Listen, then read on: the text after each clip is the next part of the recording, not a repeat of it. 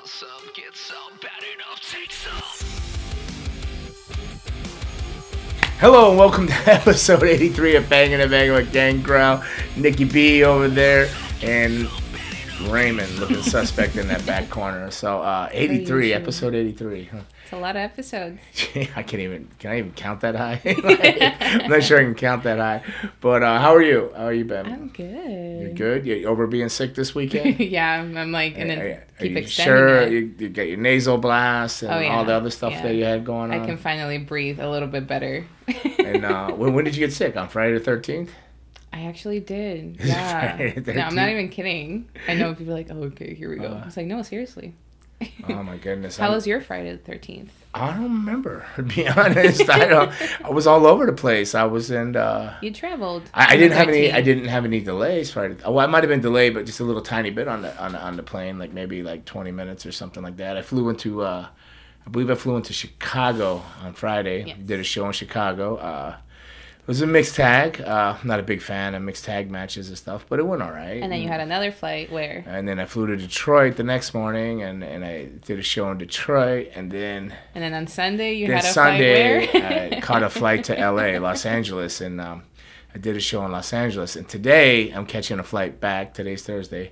To San Diego, but these promoters in San Diego got me frustrated. But yeah, Sunday. So it was a good weekend. Mixed tag on Friday.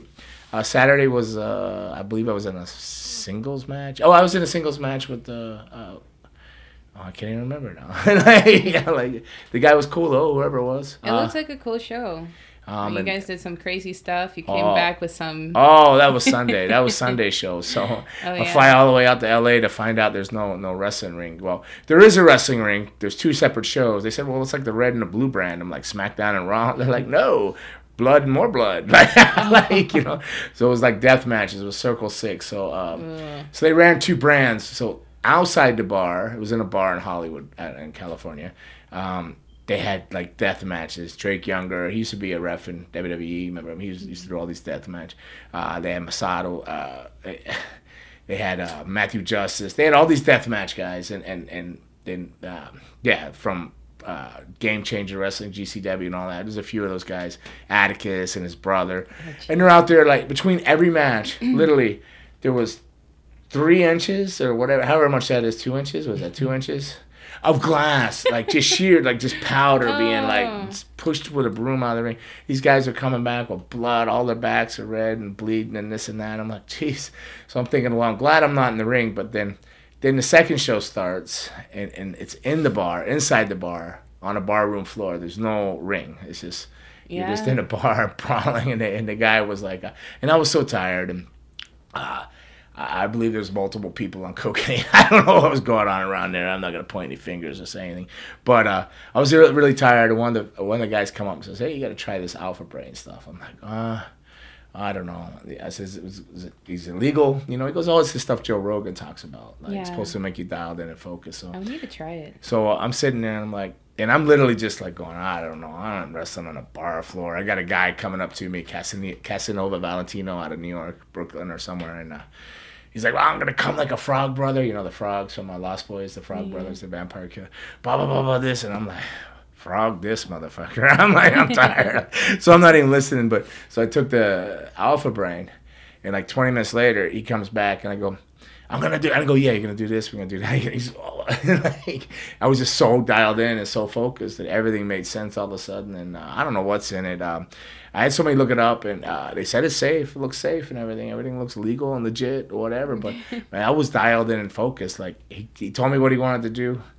I remember that one take around, you know, he wanted to go over it a few times, a bunch of times. I was like, I'm good, man. I'm good. Like I was like totally, but felt like I was when I was 17 when I first started. I could remember like the freaking Gettysburg Address or whatever. Yeah, I could recite. I could recite whatever. I was the kind of guy, if you give me 3 pages of paper to read, I could tell you, if you asked me within that 10 minutes, I could tell you back that 3 pages of paper. You asked me an hour later, forget about it.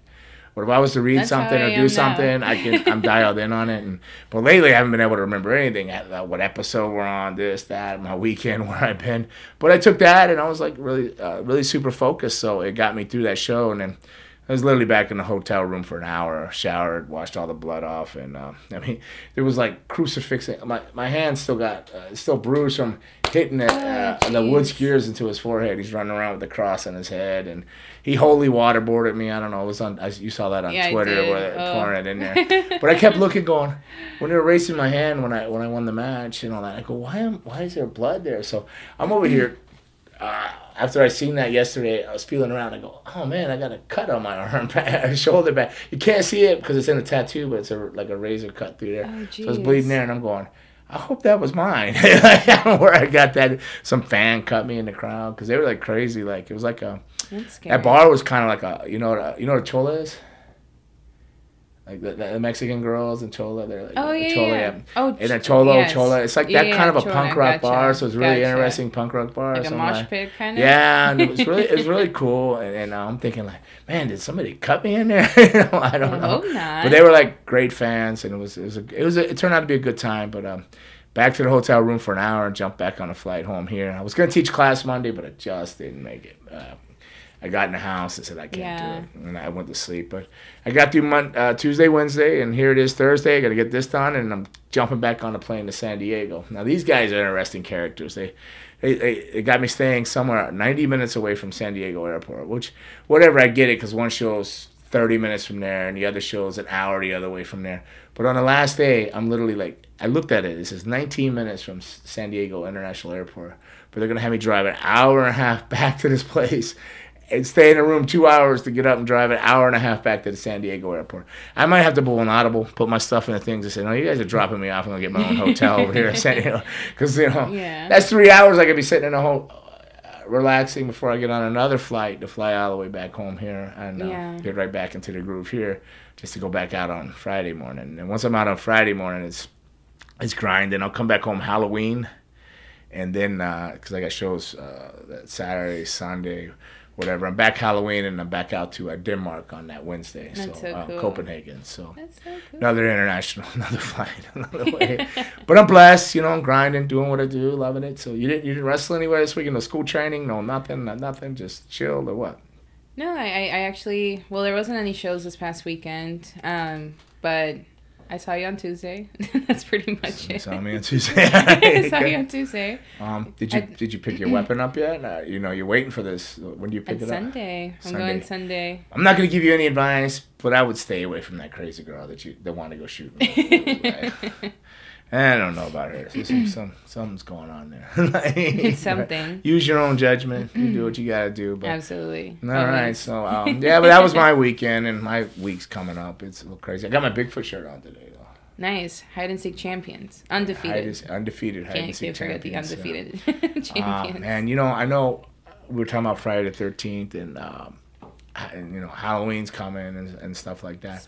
But I was telling you earlier this morning, I'll tell this here. So I was walking the dog about 6 a.m. this morning, and it's still dark out, right? So the dog is really, it's a weirdo of a dog. It does its business and stuff, and takes its last poop and everything, and it knows when we're going back in. So I don't know why it does it with me, but she's a female. Her name's Tina, the dog, and she'll stop, and it's not a gland thing, but she always wants to wipe her butt before she goes back upstairs. So she does that boot scoot boogie across the grass, So she sits down and does that, and I'm used to her doing it. I'm like, all right, do your thing. We're gonna head up, because she does it right before we head up. It's like, all right, we're going up. Let me clean my junk, whatever she's doing, whatever goes on in her little dog mind, and she's doing that. And I'm looking at her, and I'm thinking she's looking at me, and then she just stops.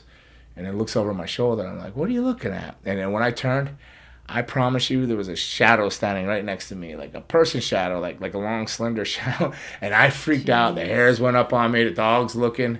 And then I looked, and it was gone. And then I see my shadow back behind me this direction. But this shadow was right here, and it went that way. I was like, this is out here, and it's in Hollywood. I live right in Hollywood. It's right where the golf course is. They're going to build a clubhouse there, and there's all these trees in there. But man, I don't know what.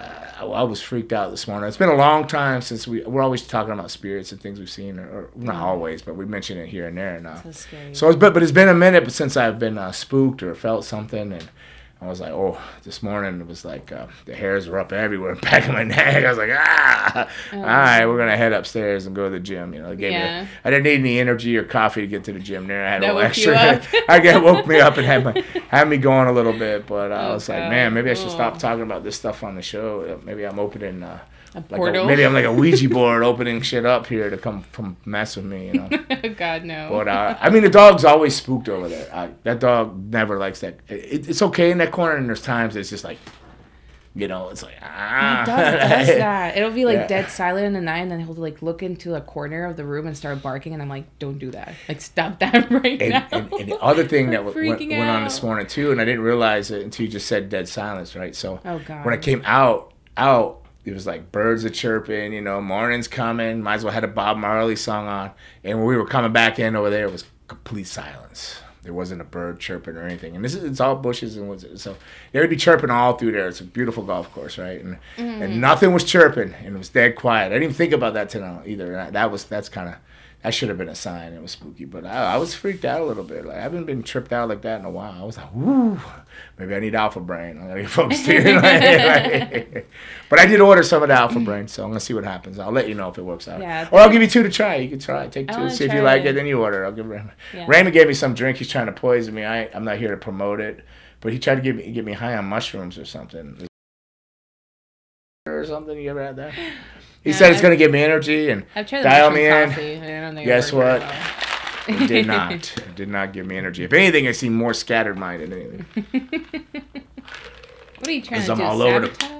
I don't know. Is he trying to sabotage you? I think he was. Maybe, I don't know. I think when I leave here to go to the airport, I'll be tripping balls at Miami International. Like, mushroom elixir, man. I can't get through security.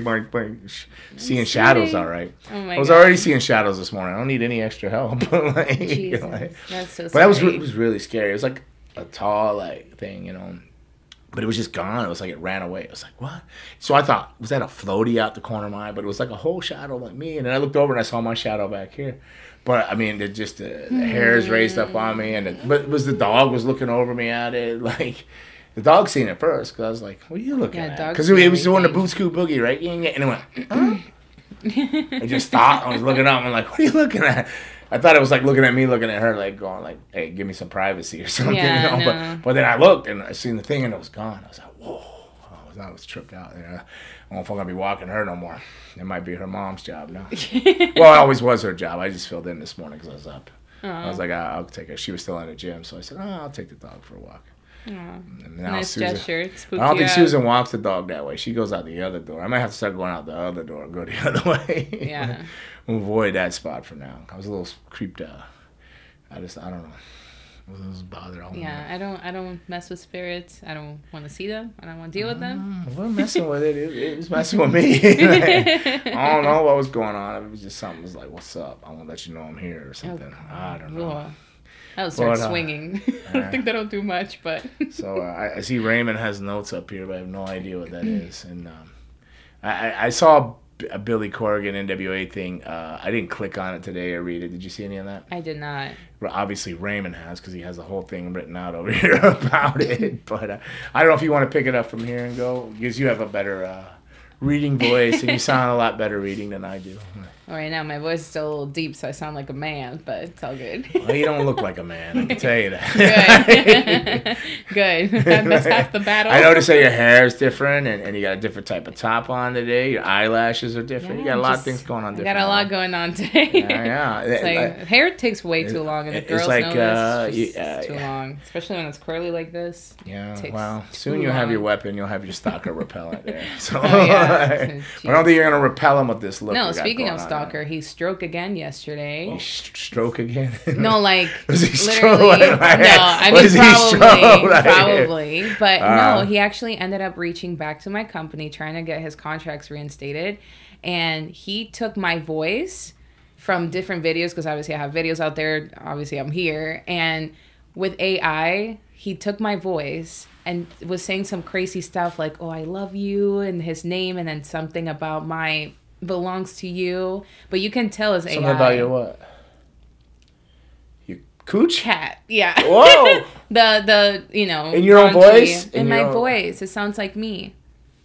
Oh, It sounds like, and it's so creepy, but you can tell it's AI. So I mean, is this why the FBI was involved or something? Yeah. So I spoke to an FBI agent yesterday, and I may have to go to Vegas next week actually to do something. Oh, I think I'd rather deal with my weird shadow that came out of nowhere than a real psychotic person. Than an actual physical living being that thinks like that, or is sophisticated enough to do that kind of stuff too, or twisted enough to do that kind of stuff. Yeah, so it's pretty scary. It is scary, and the fact that AI can do that. Do you want Raymond to come stay with you over there? Okay. He'll watch your dogs and everything. You just sit over there and edit it. But he's going to Germany or Berlin. He's going to Berlin, yeah. Nice. I've never been to Germany. I think you're in for a shock in Berlin. I've been to Hanover and Bremen and all these other places, but Berlin, I don't know. I'm just landing there. You're just landing in Berlin? When I get there, I'm going to catch a train to Munich. Where all the, like, Munich, and stuff. That's awesome. Yeah, I really want to go there, especially for Oktoberfest. I think like that's one of the things you have to do before you die type thing. I don't like beer. I don't even like beer. That's a funny thing. I just feel like I'm like the Schützenplatz, they call it, right? The Schützenplatz, the carnivals and the festivals. Like I think that would be cool. I mean, like I said, I don't even like beer, but I just want to go. Otto Wanz is a wrestler called Otto Wanz. He liked all the big heavyweight guys. I could never get booked over there, but they would do these shows that they would last like 3 months, and they would wrestle in the same building every night at these festivals and the Schützenplatz. And I was on the Christmas card. I was on rotation. I don't think I was quite big enough to get over there. But then after he passed and somebody else picked the company up, I was able to get over there. But they went from 3 months to like a month, you know. So I would do a month. We'd wrestle in the same building every night. And it's incredible, Germany, and the fans. And it's a really great experience. I think you'll enjoy it. It's beautiful there. The culture, you know, it's good. And food is great if you like that food. The beer will catch you off guard.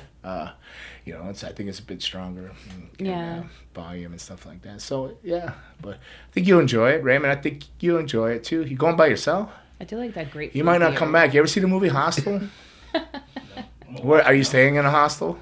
I don't know where I'm staying at. You don't know where you're staying at? You got a trip planned? You don't know where you're going to stay yet? So I'm going to be like, everywhere. So I don't want to book. I don't even know. You're just going to roll up and be like, can I get a room? And they're going to do shit or some shit in Germany. And you'll be like, well, yeah. I'm too much of a control freak for that. Yeah, I know. I have to have organization. I gotta know if the Uber's running or if taxi, the shuttle at the airport. I gotta know everything. Yeah. Definitely, I'm not gonna go without a room if all these other things. Probably book it Sunday. I'm already pissed off about these guys. Got me staying too far away. That's how. And if you think I'm a control freak, Susan's even more so on my own schedule. Like why are you doing that? I'm like, I tell these guys that. Yeah, so you're just gonna go over there and like free ball it or whatever you want to call it. Not free ball. Well, you might. I don't know. You might. You run out of underwear because you didn't pack right because you just went wildly and recklessly out there. Just like going like this on the sink. You're getting 6P. You remember the 6Ps, right? Yeah, but this is proper planning prevents piss poor performance. Not having a hotel room, I'm thinking you're gonna have a piss poor performance. You're gonna get over there and it's some kind of festival or some biker rally in town or some whatever Dutch Mark reunion. I don't know. Like maybe Backstreet Boys will be playing over there. Not Backstreet Boys. Backseats were wrestlers, but that Trent Acid and Johnny Cashmere. Rest in peace, Trent Acid. But Johnny Cashmere, he's got a new group called another Backseat Boys again. But very interesting tag team. Yeah. But Raymond, I wish you luck. What were you gonna say? I cut you off 12 times. I'll know by this weekend, kind of. I should hope so. You leave in a week. Only Monday. I could never.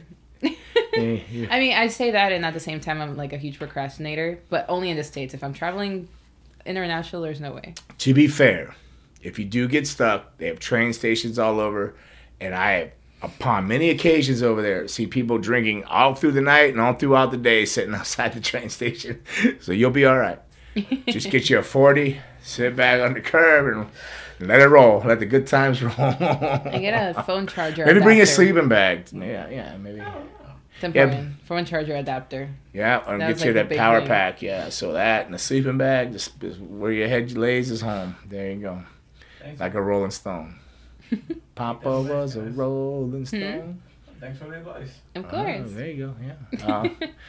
And another thing, bring Ziploc bags, right? So If you do stay at a hotel, or you can sneak in a hotel, you get they serve more. The breakfast is more like a lunch. They have a lot of breads and cheeses and meats for breakfast, right? So you take the Ziploc bag and you just like load it all up, and you make little mini sandwiches for the rest of the days off the breakfast thing. So you all right. Smart. You put it in the Ziploc. You're like, yeah, and then you got a little lunch and dinner, you know, because their breakfast is like lunch and dinner. To me, it is all the lunch meats and stuff and cheeses and stuff. You can survive like that. So you just slide in, take your Ziploc, fill it all up, use the restroom, brush your teeth. Get out and go back and sit there with your 40 on at the train station. I'm about to be a refugee.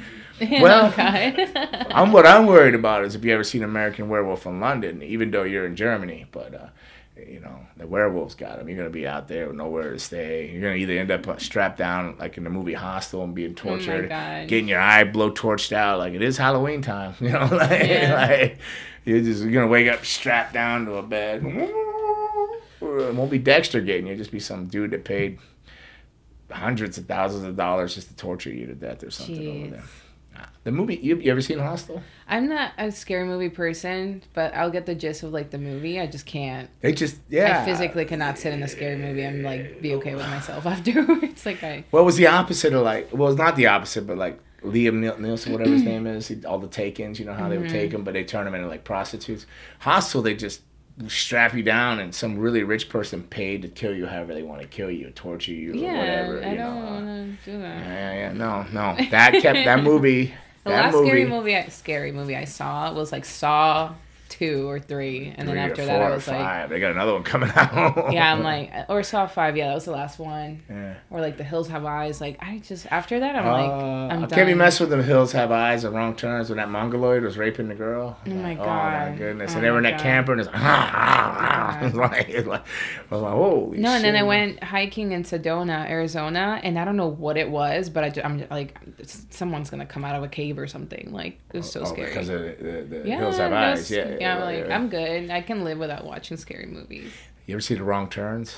No. Where they would like be out through West Virginia and they like blow a tire out on the car. They would set a little trap and they would haunt them and they'd run through the trees and then they'd chop them up and eat them and shit. You know? Yeah, you won't find me really watching that. No.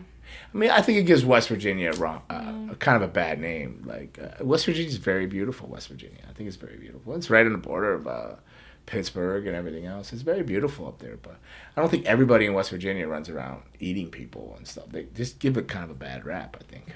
I don't think it's a hard-working coal mining country. Yes, they have like Appalachian magic and stuff like that. You know, there's people like I don't want to say it's like voodoo. It's not voodoo, but like mountain magic. You know, the kind of like witches. Well, I don't know nothing about that. I watched today. Did you? What'd you say? Oh no. No, just like you know, I don't know. They can put spells on you. They make their own soaps. Just kind of like witches, you know, kind of. Forget I said anything bad about West Virginia. Sorry. Yeah. Appalachians. Forgive me. Appalachians. It's ignorance.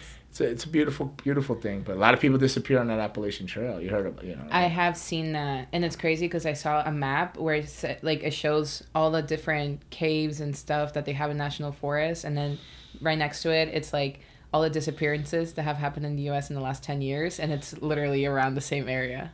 Oh man, that's what I'm saying. It's so scary. You've seen that? Maybe you should just go hike the Appalachian Trail, Raymond. It's scary. give me some ideas. No, my math techer from high school used to do that every year. He used to hike the Appalachian Trail. I wouldn't go by myself. I'd have to be in a big group. I'd want to do it in a group. I think people that go randomly 2 or 1, they disappear. I think. Yeah, I'm like. It's always somebody by themselves. Like, why would you go by yourself? Like, you want peace of mind. You want to get away from it. Yeah, like. But even groups, 2 people disappear, right? Like, yeah. Yeah. Now you want to go in a group of 5, I think. Group of 5 might be something. What are the gun laws there? I don't know. It's in the Appalachians. Everybody probably has a gun. Yeah. Oh, who knows what it is? I don't think it's people grabbing people. I think it's just shit in the wilderness out there. Like, there's stuff going on out there. Different being or entity. Bigfoot. Yeah, Bigfoot's innocent, man. Bigfoot's harmless. All right. Well, before we get too drug on to the Bigfoots and stuff, but the origins of Halloween. Oh, what? We just lost the NWA stuff? What happened?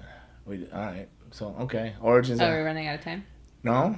Yes. No. But what happened to the NWA? You didn't want to do the NWA? Oh, we can. No, I didn't know. I'll do some wrestling before we get all like, we'll finish up. So, NWA signs 2 TV deals with the CW. The NWA has reportedly signed 2 television deals with the CW network. The deals cover 2 different NWA products that are slated to air. Is that slated? Yeah, that are slated to air on the CW. NWA Power and a reality TV show. This reality show is expected to delve into the day-to-day, behind-the-scenes operations of the NWA. The announcement regarding these television deals came from Billy, who what was it, teased? Sorry, this like font is like not working for me. Who teased this development in a recent interview, mentioning that an official announcement would be coming relatively soon. So, question for you is: last week was that the official announcement? Then I guess it's here. So they signed. Okay. TV or reality TV? That's kind of cool. Last week you spoke about competition in wrestling being good for the business. EC3 reportedly stated he'd like to defend his NWA World Heavyweight Championship against Bryan Danielson, who's currently signed to AEW, which would make that crossover match since EC3 is signed to NWA. Is that a question? Wait. He's not signed to NWA, EC3. He signed to AEW. No, he's in NWA. He's the NWA champion. All right, I'm sorry. Bryan Danielson is in AEW. Yeah, okay, so what's your opinion on wrestling promotions doing crossover matches and that come back to Territory Days of Wrestling? Opinion of Territory Days of Wrestling. I have no idea what this reality show is. I mean, but Ruthie J will be wanting to come back on here again. Obviously, she'll be like, I want a reality show now. And so it looks like she's falling into a good spot at a good time. I don't know anything about this, so I guess it was a surprise thing. Crossover promotions, it was the old territory days like NWA. That was all cool. That worked. You had one world champion. He went around and defended in a different the other regional territories and stuff like that were all under the NWA banner. I think things are too wild. Everybody's too particular now, and I mean, I think it could work, yes, but not with AEW. I don't know. I think I don't know. You thought I don't think it would work with I think there's too. What am I trying to say here? I don't think Tony. I don't know. I don't think it would work. I think they're too trying to beat their own path and stuff that they'd go back to try to work with NWA and do that. But I mean, he bought Ring of Honor and he's doing Ring of Honor stuff. And they may work with like New Japan or something here and there. But I don't know. I don't think that would work. I think NWA. I think it's cool that they're on the CW network. That's like like Channel 39 or something like that. Yeah. I don't know if that's where it is everywhere, but it's CW. It's a good network. It's a television. It's not YouTube and stuff like that. Yeah. So that's cool. Reality show. I don't know. They got a lot of different characters there, so it could be interesting. Pat he'll be busy there. I don't know if that's gonna work out for him. They'll keep him super busy. Yeah, I don't really know what to say. It's interesting. It seems I'm excited for them that they found something because it felt like they were kind of sputtering and spending a lot of money just doing these. They would tape like these long amount weekly. They tape supposed to be weekly shows, but they tape them with like in like 4 weeks of shows in like one day, or even 8 weeks of shows in one day or something, or 2 days. So I think that's cool that they've got some backing if they are being backed, or I don't know. I don't think Billy Corgan probably paid for it or nothing, so I'm sure they approached him. So I don't know. It's interesting. I don't know much about it. I just saw it this morning. I didn't read it. This is the most I've read about it, so I didn't click on it. So I don't really have much to say. Well, that's cool. What do you think? I just I guess I haven't seen many different organizations like coming together for like a different show. It's usually like each one has their own thing kind of going on. Yeah. So it would be interesting to see some kind of like merge between the two. But I mean, I know NWA is willing to work with people, but the question is AEW willing to work with them? Would AEW look like, oh, we're going backwards to work with NWA and we're helping NWA? I mean, it's how they would look at it. I guess that's what I was trying to say. I'm sure NWA, I know that they're willing to work with people and do different things, but who knows? I don't know. I thought I saw something on CCW was going to have some stuff on Rampage or something. So I don't know. I don't even know what that was. So I have no idea. So I could just be talking shit and out of my ass because I don't know anything right now. So I'm just as clueless. I'm better off talking about Bigfoot or the Nephilims and UFOs and Skinwalker Ranch or something than all this stuff like this. But good luck to NWA. There are a lot of great guys there. They wanted me to come do that October show, the Sam Hamm show, the one Ruthie's on, and she's got her title shot that she's going after the title. But I was already booked in Philadelphia, ECW Arena, not EC3, ECW Arena. Like, now we got EC3 on the mind. But no, I'm excited for NWA, and it's always good to have more. So if they have exposure, that means even if it's a reality show, then it still means they can run more wrestling shows, and it just gives more opportunities for the young women and men that I'm training to have somewhere to go wrestle. So it's all good. I think it's all great. That's all tremendous. That's awesome. There's another question. With the NWA's reality TV show providing behind-the-scenes look into the wrestling business, do you think this transparency could negatively affect the way wrestling is perceived? No. Not now. It's everybody knows it's entertainment now. Like, I mean, Al Snow's Ohio Valley's got a show on Netflix, The Wrestler or whatever it's called. And I mean, back in the day when it was Beyond the Mat or something like that, maybe that would reflected and exposed things a little earlier than people wanted. But no, they clearly know it's all bullshit now. Like, you read about it every week. There's social medias and all the media outlets and stuff like that. There's no smoke and mirrors anymore. It'd be great if somebody can actually pull things off without people knowing and stuff like that. So what they're doing, I have no idea what they're doing in reality. I don't know if it's them trying to get buildings or if it's something like Al Snow in Ohio Valley. So will it look like they're just copying them? But that was a Netflix thing. This is an actual TV thing. I don't know how they weigh out against each other. They're both very cool, but both happy for both. I'm friends with Al. I love Al. He's a smart. He's a genius. He truly understands wrestling inside and out. So I don't know. It'd be very, very interesting because you got a dude that's done. He was the voice of the '90s and rock and roll. The world is a vampire. You know, smashing pumpkins, smashing pumpkins. You got a rock guy running a wrestling thing. So I picture him being a lot like Billy Corgan, being a lot like Tony Khan. Like he goes to sleep. And wakes up the next morning and goes, I'm going to do this. Like, Tony Khan probably does his thing, then wake up, nah, I feel like doing this. Like, why do we got to follow the regular rules of professional wrestling? Well, do what we want. Beat our own path, make our own way, and create new shit, you know? So it might be very interesting an aspect to see how his mind works. Because he's a very interesting person. He's very cool. I've had lunch with him a couple times. And very kind, very giving, very smart, but very eccentric at the same time, you know. So I think it would be really cool because it might be more on how his mind works and how he deals with wrestlers and how he perceives things. So it might be a very cool, different outlook on wrestling and stuff. So it might be very cool. It might be very cool. So.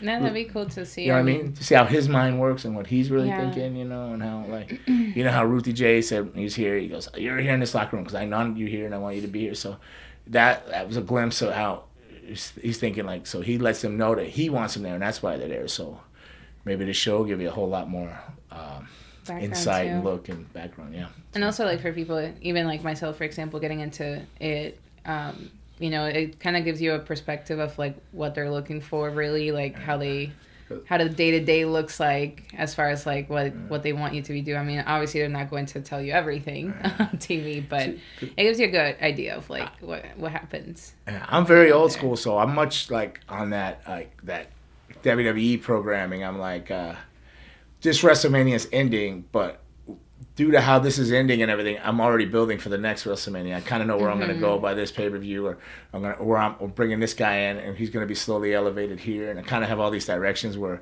I think they literally just wake up and go, well, why not? Today's a great day to do this. You know, it's raining out, feel a little dark. Let's just push a like vampire character or something. You know, I don't know. I think they see things differently. The creative, their mind. I think your musician's mind's very differently creative. You know, you have to be. Now I can't speak on Tony Khan's. I don't know what he thinks. But he probably feels like why adapt and do everything the way it's been? Like, why out with the old and in with the new? So, you know, so he might have that type of thinking, and he may have a very artist-like type of thinking, you know. But he loves wrestling, so the same, like Tony Khan loved wrestling, so he takes that and evolves. So they might not stick to year-long programs going this direction. They see something they like, and they're like, why not? So it'd be very interesting to see how that works and how his mind works. If he's involved heavily in it, I'd want to watch it. If it was just the wrestling part of it, no, I wouldn't want to watch it. But if they're covering how Billy Corgan thinks and how he looks at stuff and his hands-on day-to-day things, then I would want to watch it. I mean, and I'm not knocking it because it's wrestling. I didn't even watch I love Al Snow. I didn't even watch the Ohio Valley thing because I see so much wrestling. I can't even keep track of the wrestling shows, and then I don't even know why I do a podcast because I don't even have time to do this shit. So I don't come on here and I can't even talk about wrestling because I just can't get it. I don't even have time to watch it all because I'm still too busy trying to be a wrestler or hold on to what little bit of wrestling I have in my life, you know. So. And we get to learn a lot about your experience, so that's cool. I think that's why majority of people even listen in. They just want to know. Say, what was it like? We all want to know. Give us all the songs. The fans that listen to this show, they're very kind people. Yeah, we have some God tier fans on here. Yeah, God tier level fans.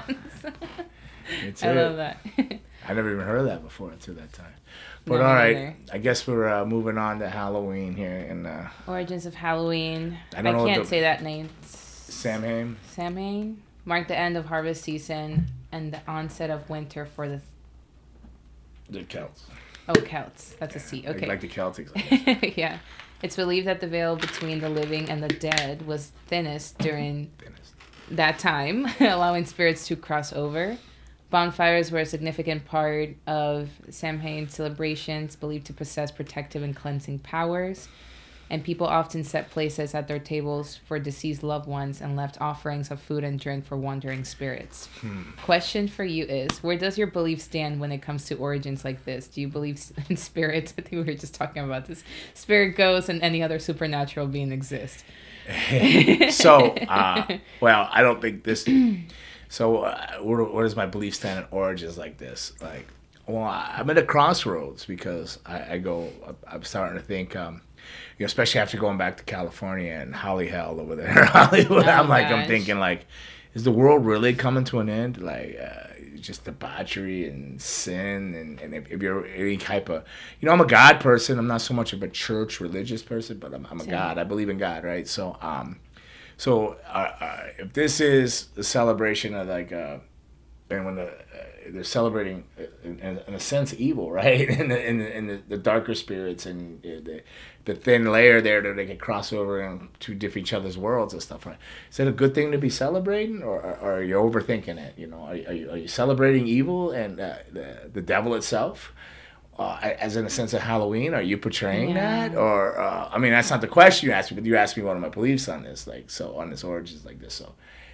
Yeah, I'm at a crossroads because I never thought of it like, no, Halloween's Halloween. Yeah. Halloween's cool. You go out, woogie, boogie, boogie, boogie, you put a ghost thing on, you go scare, but then, maybe you worry Michael Myers might pop up and get you, but other than that, but then you get people to tell you, like, if you're out trick or treat, don't eat the food because the people are putting spells on food. They're like introducing evil into you. I mean, there's a lot to think about. Like, if you listen, but is it a lot of people just talking crazy shit in the world and feeding just as much crazy in your mind as people trying to feed good in your mind?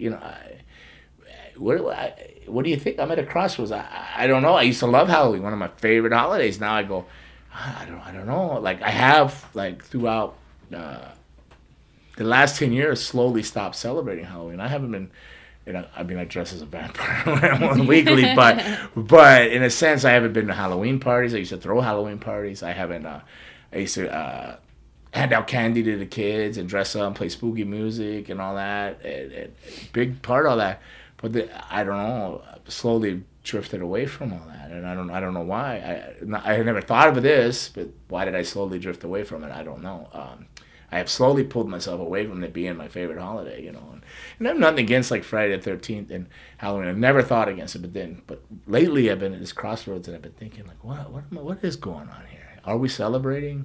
Yeah. Is Halloween a celebration of evil? Is there a big smoke and mirrors thing going on here, or what? What do you think?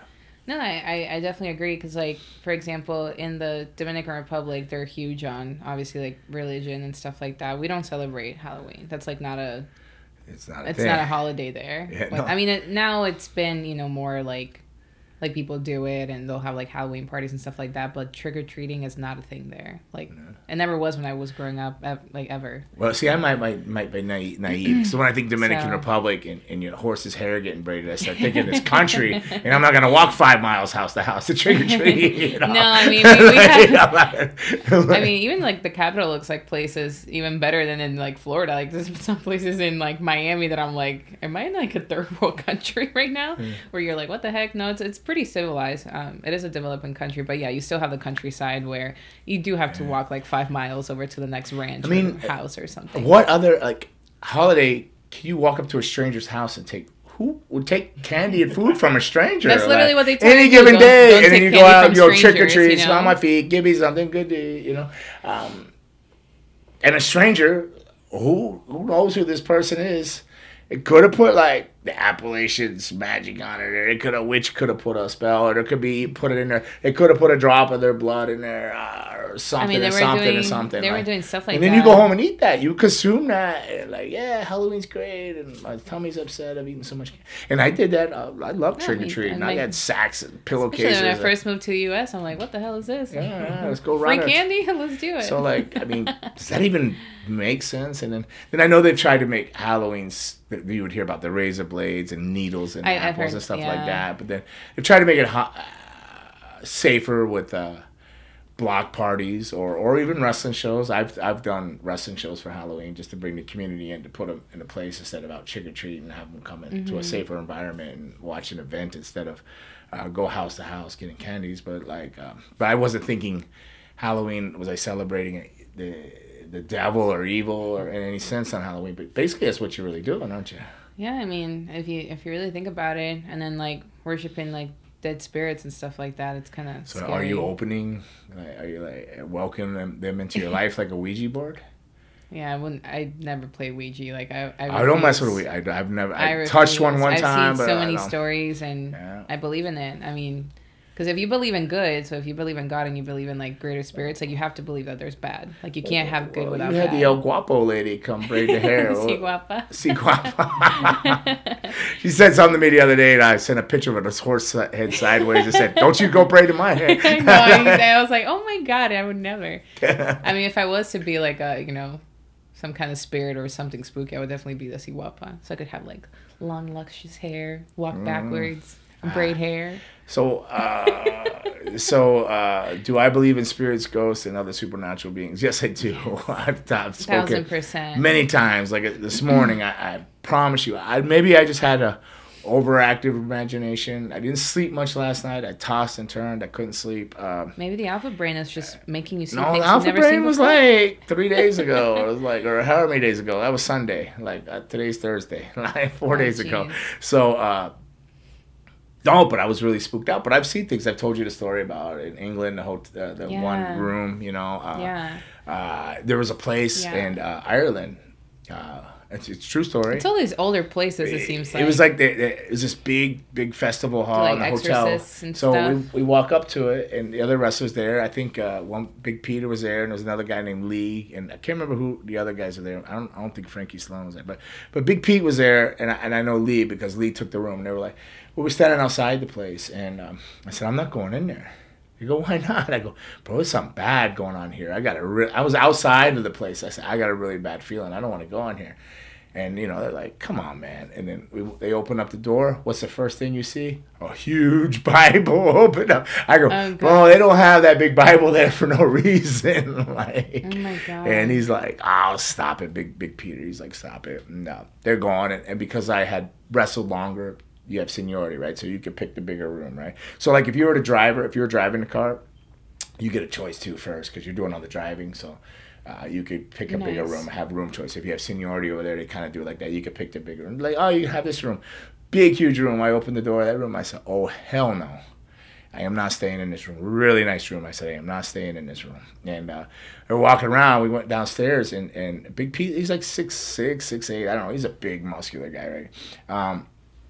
It's this little tiny room, like little tiny, like a closet. I go, can I stay in here with you?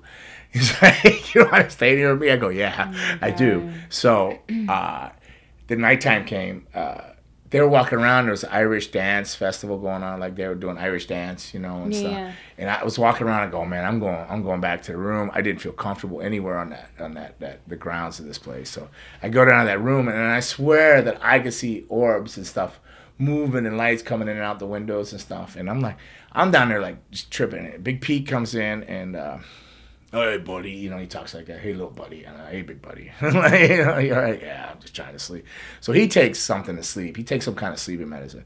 So about the time he's like, and this is a big ass giant sleeping. He's not quiet, farting and snoring and in his little room. But I'm like, the heck with it. It's better me to deal with him than out there with them, and because I felt safe in that room. But everything around me just felt bad. The whole place felt bad. But whatever reason, that room felt safe, and that's the room I wanted to sleep. And I could just hear weird noises and stuff. And then next thing you know, you hear this like blood-curdling scream. Wah! And it was the dude Lee. And then after you hear that, right, all you hear at the door is like boom, boom, boom, boom, boom. And Lee has that Bible. He has the Bible. He goes, can I come stay in here with you guys? He never wanted to talk about what happened in that room I wouldn't take. He never wanted to talk about it, but he slept. This room was tiny. Like the beds were closer than me and you, like the beds. And there was this little area, and our luggage was in there. It was really little, and the luggage just stacked there. So he just climbed in over and slept in between us. So it was like three dudes, like pretty much spooning each other. Either way you spooned, you got some kind of penis or butt in your face. God. You know what I mean? So and you try to. I went the other way because there was snoring. He was snoring down that way, so I turned that way. So I had feet in my face. So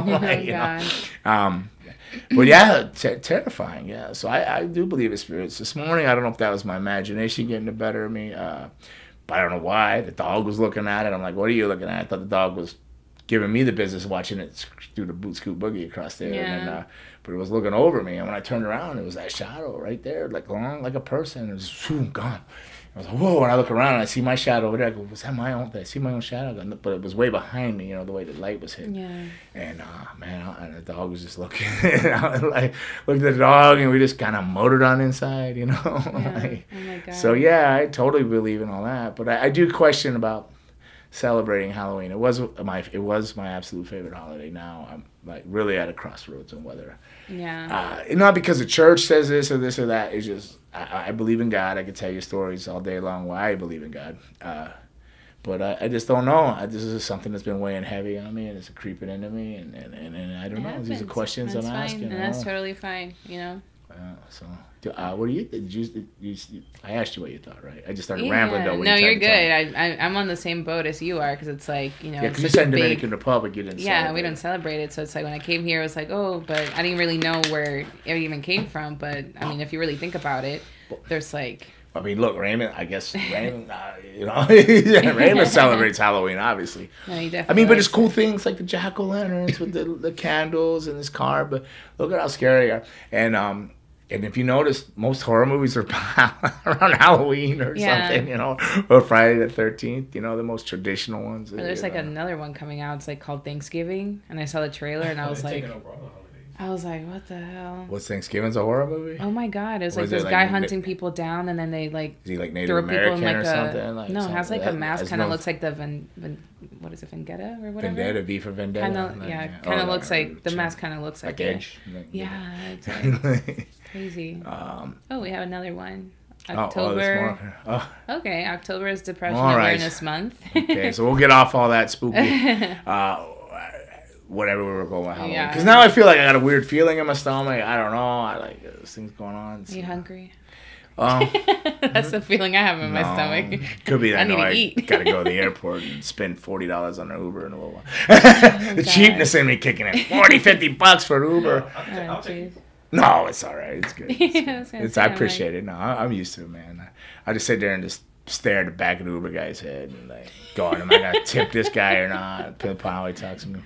So, no, Uber's a very interesting trip. Uber, you never know. I've had some crazy drivers, and I'm like, Dude, tell me the whole life story. I'm like, oh. I'm blessed that I understand some Spanish, or I would never know what's going on. My Uber car, like, oh, because the area you're in, yeah. Like, but the Spanish, the Cuban ones, they get you there though. Like, people knock the Cuban people and say, oh, they drive slow, the dumb trucks, this and that. Not the Uber drivers. They're like, whoo, gotta mess around, man. They're like, I'm like thinking, hey, bro, we're not on island. You're like midair when there's like speed bumps. It'd be like, I gotta go to street, mijo. Like, all right, like, because he just jumps off the interstate, starts taking back streets. Literally. I'm like, whatever, dude. Like, I don't know. I already agreed to the Uber price that was there. So, however we get there, you want to beat your car up and Dukes a hazard over speed bumps and whatever. Go ahead. But there's some crazy ass Uber drivers out there. Yeah. There's this new app though, InDrive. Have you seen that one yet?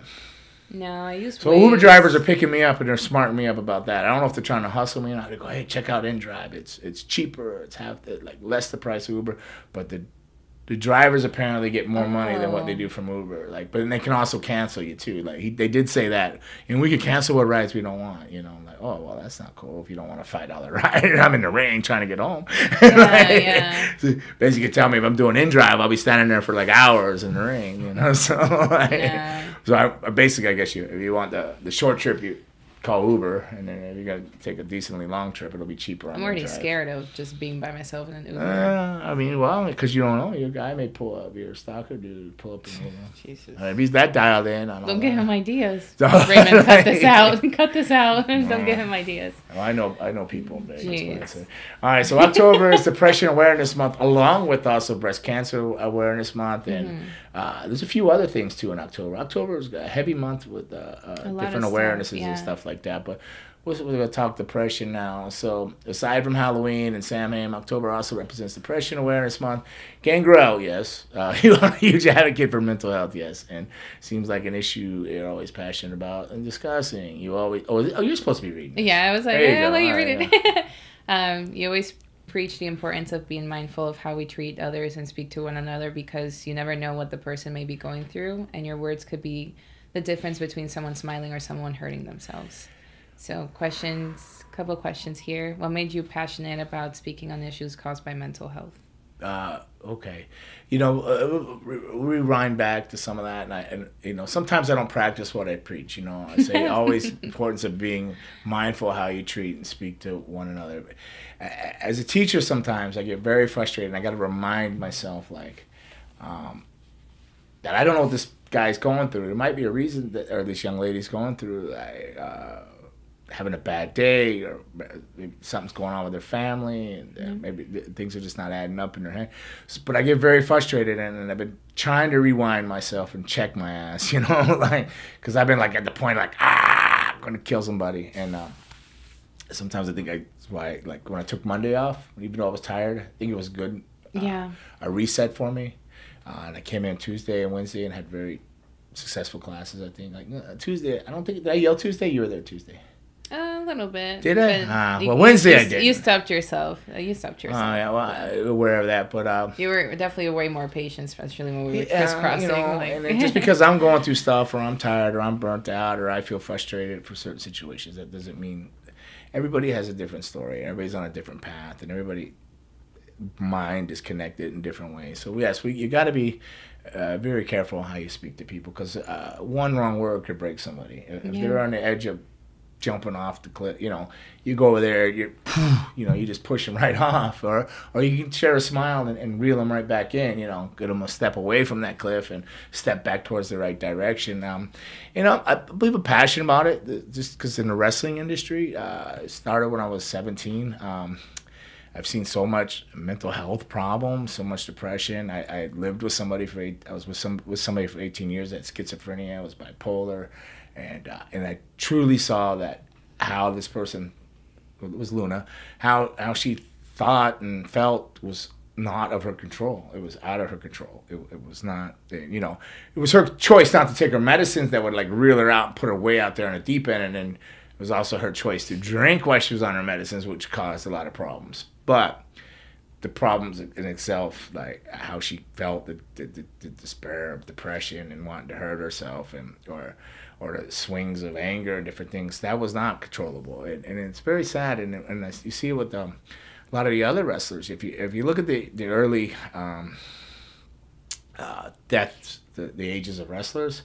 A lot of it is self, like it's suicide or suicide by drugs. They just or alcohol, to the point, you know, they know what they're doing. They're just trying to kill themselves. You don't know what to do. You wrestle your whole life. You come up in a different era, in a different generation, and everything just changes. You know, social media, pay-per-view, all the wrestling totally does like a 360, and you're left out in the cold. Like all of a sudden, something you knew you can move from town to town and do as a regular job, you're obsolete. You know, out of nowhere, what do? You've been doing it since you're 17. What do you do when they tell you, we don't need you? You know, things have changed. Younger, faster pussycats. You know what I mean? You know, younger studs. You know, or women, beautiful. You know, whatever the situation is, you're just obsolete. We don't need you. You don't fit that program.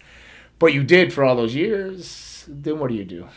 And then if you have any type of bipolar or any kind of mental health issues, it's super triply kicks in, and you see it a lot in wrestling. So you see a lot of suicide and slow deaths due to alcohol and drugs and stuff like that. So that's why I care so much about it. And it's not something people can control. And you know, somebody might be jokingly say, yeah, you know, I just feel like killing myself. If they said that out loud, they're probably not joking. It probably is a feeling they actually have, and you got to take that seriously. And you know, whatever way you feel is the safest way to reach out to them or try to connect, or even go around them and maybe go to somebody they know and say, hey, maybe this person's feeling a certain way. You know, maybe you should, if you're able to talk to them, or whatever you got to do to connect, or find somebody else that can connect with them, because it's out there. It doesn't matter how old you are. You know, it doesn't discriminate race, religion, like whatever. It doesn't. It's a scary thing, and it's a serious thing, and people need to know they can talk to somebody. There's hotlines out there, different things, and yeah, I'm very passionate about it, because I've seen and lost so many people around me, and seen them deal with it, and then not just, you know, with depression and stuff, like with concussions and wrestlers. I've seen people change after like bad headshots or different things, you know, and their brain just kind of reset in a different way, and they become a different person, and they wake up feeling a different way, they're acting a different way, their moods totally changed while concussed or after a bad concussion. And so there's a lot of things that way too that affects mental health, and from your job choice, you know, and the stuff that happens. Doesn't take much to I seen it yesterday. I was teaching double underhooks, butterfly suplexes, and they were all doing suplex. Missed a good class. You would have done that. I think you would have enjoyed that. I need to start coming Wednesdays again. Sounds like. Well, it's a smaller class, so I can get in there and control the environment a little bit better. It's better. I can control the environment better. So we're doing double underhook suplexes. There's a couple times I've seen people like, ooh, that was close, landing on the back of the neck or the head. You know, it doesn't take much to ding you, and you know. So what we do is very dangerous, and very I don't think people really appreciate how much we do put our body on the line, but also our brain. Just like football players, you know, they make all these rules to protect quarterbacks, and they're trying to protect things here. And wrestlers the same way. They've stopped chair shots in the major companies, but still out there in independence and all these death match things, you still see a lot of chair shots and different things. And you know, and that'll all affect you mentally in some type of way. So you got to be. We need to be kind. We need to share a smile more than a bad word, you know, or scowl. You know, it's easier to smile than frown. Say hello and stuff like that. And there's depression hotlines out there. 866-903-3787 is one. Suicide crisis, and Lifeline dial 988. Right. So I see that at the bottom of the screen. I'm glad Raymond put that there. Hopefully it'll be up in the things at the end of the show too. He's usually really good at doing that. But what else you want to ask me? What else to say? So this is a personal question. How has your mental health affected you in your life, and how are you able to overcome those challenges? My mental health, like one time I thought there was something seriously wrong with me. I couldn't breathe. I couldn't walk from I was living in an apartment. I couldn't walk from the apartment to the elevator without just feeling drained. I felt like cement. I felt heavy.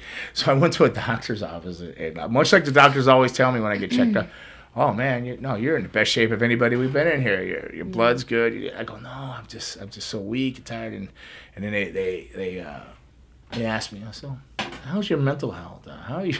And I was like, huh? And I was like, oh. And I scooted out of there all of a sudden. I felt good again. I realized my mental health affected totally how I felt. Like, so I do battle, like I do regularly, but I'm aware of it. Like, I don't know why that point stood out to me, because I watched Luna get locked up and Baker active for like whatever, the 3 days, 72 hours or whatever it is, and I thought, oh shit, they're getting ready to Baker act me. Okay. Like, so I was like, boom. I'm very aware of my lows and where I'm going. I can feel it. I know it's there, but I'm not afraid of it because I know I've always pulled out of it. I knew it was always just temporary for me, where other people, it's not just temporary. For me, I knew it was just, I don't know why. It just comes. I feel it. I've accepted. I go, okay, yep. Well, this is going to pass. You just got to stay positive, step by step, breath by breath, minute by minute, and you're going to get through it. And I do. I always do. So I'm blessed with knowing that I can get through it, where other people, I don't think they know that they can get through it, or they can't get through it. It's just more overwhelming to whatever my situation is. Now, if you think I'm crazy as hell, yeah, I'm crazy. Like, mental health wise, depression, all that, yeah, that. But the thoughts I have in my head are insane. I would be locked up for the thoughts I have go through my mind. Like, I think I would be criminally insane. Like, thank God I have power over my impulsive thought and stuff. Yeah. Yeah, so I don't even know that, but on the lighter side, yeah, I'm crazy as hell. But depression does come. I know I can get through it. It's that one moment. I don't know, whatever. Whenever the doctor said that, it just triggered me. I go, wait a minute, they're getting ready to lock me, and I realized, wait, and I was fine. I kicked out, and then I knew that I would pull out of it. So when it comes, and it does come, I'll sit there and go, oh man, I feel it sliding in. I feel it coming. I felt it coming in a month ago, or like 2 weeks ago, or a month ago. Right when fall, it was rainy, when it was a couple weeks ago when it was rainy, and I felt it coming, and I get like, well, I'm going to quit wrestling in my head. I don't want to do this. What am I going to do with my life? I don't want to teach the school anymore. I'm tired of traveling. And it go. But at the same time, I know it's temporary for me. That I just gotta just keep pushing positive things forward, not dwell on that, not just like, okay, that's just how I feel at this minute. But I'm gonna keep pushing, and I do it, and I do mean it's minute by minute. Sometimes it's second by second, but it's minute by minute, step by step, breath by breath. I just keep moving forward, and eventually it clears out for me. But other people don't have that benefit or that understanding, or they don't have that choice at all. Like their mental illness is a lot deeper than whatever mine is, or whatever brings mine on. I have no idea if it's a seasonal thing or a memory thing of maybe my mom, passing away, or losing my dad, or my younger, whatever brings it on. There's something that sits down in there and brings it on to me, but I also quite aware that I will ride it out, just like a hurricane or anything else. I know it'll pass, and there's a sunny day coming behind, So that's how I do it. That's what goes on with me. So I'm not immune to it, but I understand mine a little bit better. I'm not afraid of it. I embrace it, and I do what I can do to get through it. I can relate to that. So this is a follow-up question with what you're just touching on. So can you speak about a time you felt like giving up and how that moment affected your mindset going forward? Oh, there's so many different times, Which one out of all of those is just one you can remember because it was like just that big? Well, that I just explained, that one was one that made me realize, wait a minute, like, what do you mean what's wrong with my mental health? Then I realized that the depression affected me to the point that I couldn't move or breathe, or was convinced that I was horribly ill. Panicking, your body was... But there's so many other times that there was times that I've actually tried to take my life. I was going to take my life. There was one. We even have time. Oh, we gotta run out. I'll have to come back to it. But cliffhanger. But yeah, there's been a lot of there's a lot of different times. But that one was where I moved forward and realized that was a clarity moment that I go because I was able to, like, when he said that to me, whatever triggered it, like instantly I was like able to breathe again, like that week, and move forward, and it felt better. That affected me in that way. But there's been, I never really, I guess it's wrong of me to say I have control of it, but it just doesn't scare me anymore, and I'm confident that if I stay positive, it'll pass. You know, so that's good. Yeah. We appreciate that. Well, we're all happy that you're here and continue, you know, helping all of us. And I know you check on people, and you know, sometimes I'll be like having a day and I'll randomly get a, hey, positive vibes. I'm like, I needed that. I appreciate that. I've learned to trust my gut or my instinct and feelings and stuff. If somebody flashes through my head a lot, like, whatever reason, I'll be like, why am I thinking about, I'll just send them a message. Well, there is a saying that's like, if you think about someone specifically, that's God's way of telling you that you need to reach out to them. There you go. I have seen that before, so. I always worry they think I'm being a weirdo. No. But on that note, it's appreciated, because you never know if you're the only person doing that, you know? Like sometimes, you know, everyone's like so focused on what you can do for them and where you need to be and you need to do this and you need to do that people do forget to ask you sometimes, like, hey, how are you? Like, how's you as a person doing, you know? So it does help a lot to have. Fangin' and banging, baby. All the time. Speaking of fangin' and banging, that was episode 83 of Fangin' and Banging. I hate to end it on such a serious little note, but depression is a serious it's important thing, and it's very important. And again, you know, you could dial the hotline. One of the numbers is 866-903-3787. Suicide and Crisis Lifetime, dial 988. 988. It's a very easy number, 988. Cool, but thank you for coming in again today. I'm sorry that I got to rush out of here, guys, but I do got another flight. I do got to get to San Diego. I got to go home and go check on that dog and make sure there's nothing else weird going on around there, and then grab my bags and head out to Miami International. So safe travels. Thank you. So want some? Get some. Bad enough? Take some. Thank you for joining us for episode 80 of Fangin' and Bangin' with Gangrel, Nikki B, and Raymond over in the third corner. Thank you.